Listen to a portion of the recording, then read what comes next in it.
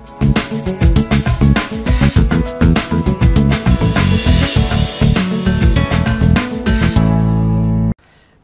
పట్టణంలోని టీడీపీ కార్యాలయంలో టీడీపీ కరీంనగర్ జిల్లా అధ్యక్షులు జోజిరెడ్డి మీడియా సమావేశం ఏర్పాటు చేశారు. ఈ సందర్భంగా ఆయన మాట్లాడుతూ టీఆర్ఎస్ బీజేపీలపై తీవ్ర విమర్శలు చేశారు.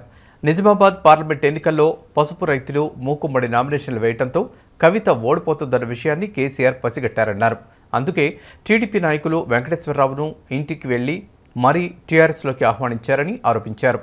అంతే తప్ప మండవ వెంకటేశ్వరరావు మీద ప్రేమతో కాదని తెలిపారు. టీడీపీ ఇచ్చిన గౌరవాన్ని మరిచిపోయి స్వార్థ రాజకీయాల కోసం దిగజారిన మండవ వెంకటేశ్వరరావు ప్రజలకు జవాబు చెప్పాలని డిమాండ్ చేశారు.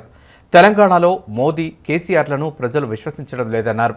ప్రశ్నించే గొంతుక ఉన్న పొన్నం ప్రభాకర్ను అత్యధిక మెజారిటీతో గెలిపించాలని కోరారు. ఒట్టిగానే ఓటు ద్వారానే మనం బుద్ధి చెప్పాల్సిన అవసరం ఉంది. మోడీ గారి గురించి చూస్తున్నాం. మనం ఆంధ్రప్రదేశ్లో ఎన్ని ప్రతిపక్షాలు గొంతెత్తి ప్రశ్నించిన గొంతుని చంద్రబాబుని అన్ని విధాలా అణగదొక్కడం కోసం జగన్కి సపోర్ట్గా, ఇక్కడ కేసీఆర్కి సపోర్టుగా ఎన్ని రకాల ఇబ్బందులు పెట్టి ఎన్ని ఐటీ రైడ్లు చేస్తూ నిన్ననే చూసినాం సిఎస్ను కూడా ట్రాన్స్ఫర్ చేయడం.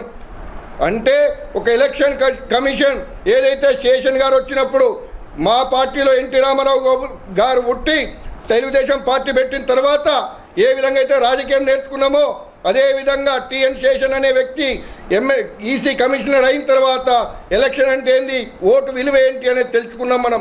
కానీ ఈ రోజున ఇదే మోడీ కేడీ కలిసేసి ఎలక్షన్ కమిషన్ యొక్క వాల్యూని తీసిపడేసిండ్రు.